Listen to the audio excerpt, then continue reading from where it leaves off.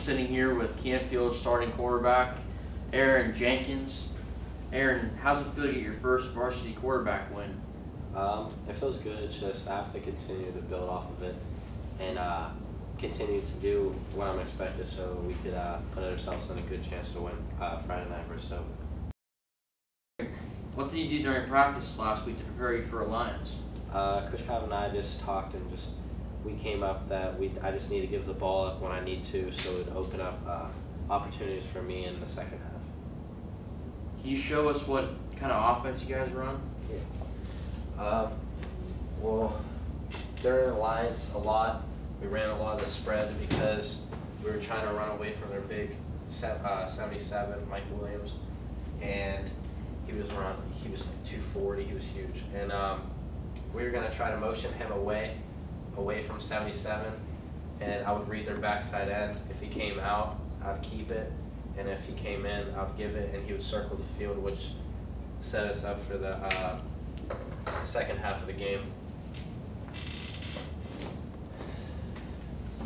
So were you able to adjust their defense at halftime, given it was 7-7.5? Let's take a look at your highlights to see what you saw during the game.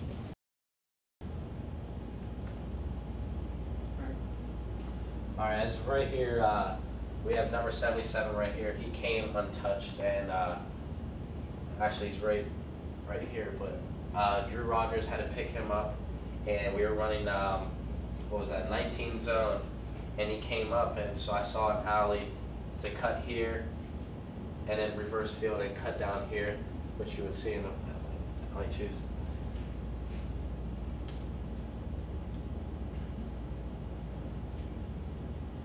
And that's what opened us up a lot in the second half. There's another play, this one. Same with this one. We were running away from 77.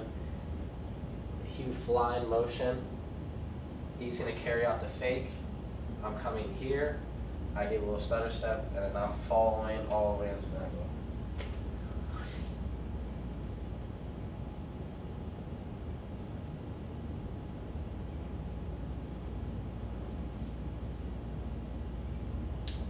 And that was just a couple of the highlights. This is another view.